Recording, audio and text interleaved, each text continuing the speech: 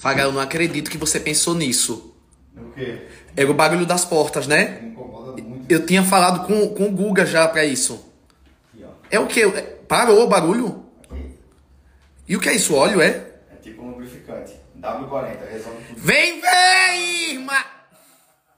Vocês não estão acreditando que é fogo mesmo, né? Não é digital não, gente. É fogo. Ó. Bonito, né? Não é assim, cara. Esses negócios assim que são feitos, que são artísticos. Não é por acaso. É uma coisa mais linda. Eu acho que é uma das coisas que eu mais gosto aqui em casa é justamente essa lareira. Não é não? Até o fogo fica lindo. Tava pensando aqui só o Lucas viu pra me fazer viajar pra uma festa, meu irmão. Sério. Eu fico passado como eu e ele. A gente é o oposto do oposto. Como a gente é diferente, meu irmão. Ele gosta de aniversários, pira em aniversários. Eu não dou a mínima. Sabe? É tão maluco isso, o que é importante pro outro, né? E aí você tem que se adequar, porque senão machuca o outro. É isso, a gente vai.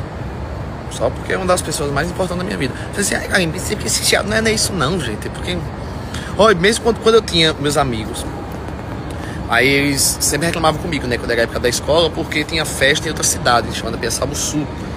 E eu não ia. Só você não vai pra festa. Eu pensei em sair de casa pra uma festa, pra ir falar com um monte de gente e me dar agonia. Mas pelo menos as festas dele é muito boa. São temáticas. Então assim, eu gosto porque eu vou ver como é que o povo vai estar vestido, como é que vão se arrumar. Ficam tudo doido, sabe? E bomba, viu? Bomba a festa dele. E poucas festas na internet bombam hoje em dia, viu? É isso. Vai ser noite de gala. Tem que explicar pro povo pra não chegar lá tudo gozado, né? Pra você entender que é o tema. Eu gosto de detalhes, tá vendo? Ó, comprei esse cestinho. Até as toalhas com risquinho foi eu que escolhi. Amo detalhes. Gente, vocês vão enjoar de eu ficar elogiando essa casa, porque ó, eu tava dizendo a Jairinho. Ó daqui, olha, cada detalhe foi pensado. Ó. Daqui você vê aquele quadro de musgo saindo como se fosse da parede. Então, às vezes, nem tudo sabe, é os detalhes. É uma casa cheia de detalhes, entendeu? Tudo conversa com tudo, né? A iluminação, sabe? A iluminação, né? Os vidros. Olha, diga, até esse rapaz que a gente contratou pra ficar ali enfeitando a parte da academia. É ótimo. Volta Desde mimimi. Ó, como combina com tudo, ó. Diga. É ótimo, viu? Você contrata e fica na sua casa o tempo todo, assim, ó. Olha pra isso. Não, até assim, não, Deus, foi muito bom. Vamos treinar, Raul, vamos, daqui a pouquinho. Ficou massa, não foi? Ficou massa? E eu tava com medo. Vai botar um vídeo aqui não, velho? É, pô. É. Piscina preta. É a casa mais bonita que a internet já viu. Desculpa. Não, tá falando, tem muitas pessoas que têm as coisas e não curtem, não vibram. E eu acho muito legal. Tem pessoas que podem achar que você tá querendo mostrar demais, mas você realmente curte, vibra. E é assim que tem que ser. Todas as conquistas, independente do amigo, eu gasto a vibração todinha. Todos os dias, sério, em um momento da minha oração, eu agradeço tudo que eu tenho, eu vibro, eu curto. Senão as coisas perdem sentido. Não, pelo amor de Deus, me acostumo não. Chegou cada detalhinho. Amigo, eu morava num cubículo. Tá doido? Você ajudou a ficar toda hora mostrando. Tem que enaltecer a Deus e as conquistas. A iluminação, sabe? Minha! Foi Jairinho! Vamos treinar comigo. Não cheguei na cabeça, venha. Deixa besteira, venha. Bochechinha rosa. Peraí, vou botar o sapato. E outra, só se incomoda em ver conquista dos outros gente que não presta. Isso é verdade. Gente que ama a sua própria vida, ela não tá nem aí. Se ela tiver, não tiver, ou vai ter ou não terá. Eu adoro. Outra coisa, querido, bota na sua cabeça, viu? Isso é da minha época que eu era pobre. Brinde comigo. Bem. O rico quer mostrar, o pobre quer ver. Então tá tudo bem. E quando eu era pobre eu gostava de ver que os ricos me mostram as coisas. Verdade. Eu ia ver a vida do vizinho, é igual a minha. Verdade. Uma galinha piando no quintal. Eu queria ver a banheira do famoso. Que é rico pra isso, querido. Por que tu se isola tanto, viu? Quietinho pelos cantos. O que é? saboreando aquele, sabe? Não é que ela se isola, ela tá sempre presa na cozinha. É verdade. Não é que você encontra ela não tá ali, ela não tá trepada numa árvore, ela não tá no escritório, ela tá sempre rodeando que tem comida. Toda vez que ela pega o telefone, tô na sacola. Amor, não é quando eu pego o telefone, não. Você pega o telefone toda hora. Ai, tem uma baba na boca. Ai, fica uma babinha. Ai, que nojo. Tomando mingau dele, meu Deus. Jairinho, vou matando. Tome mingau, vai. Tô vendo não. Tome, tô vendo não. Que mancha é essa no seu pescoço? Vem ver, irmã. O menino com chupão no pescoço, irmã.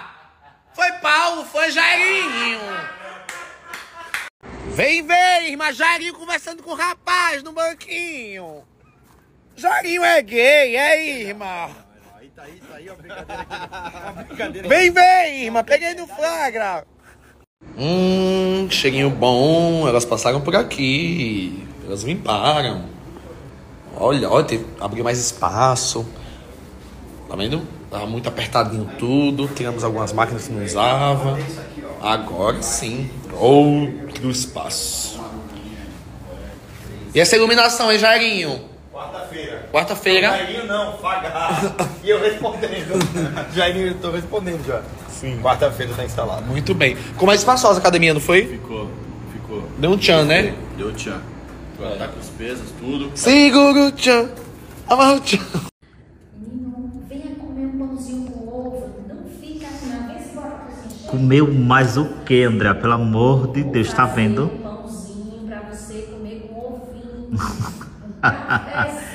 Quando acabar vocês dizem que sou eu, tá vendo? A Dadé o tempo todo oferecendo comida. Eu gosto quando ela fica na cozinha, porque ele, ó, só ali, ó, só comendo, só comendo.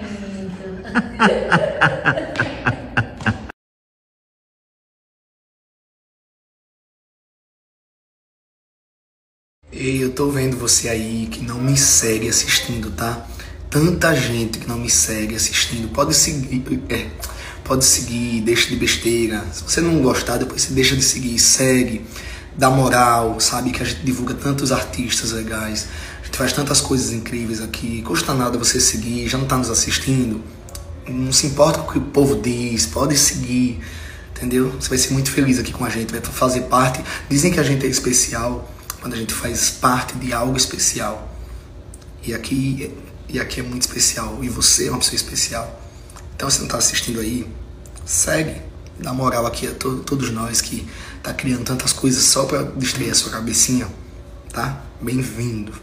De todo o coração. Mude a sua concepção sobre a gente seguindo você mesmo. Não pelo que os outros dizem.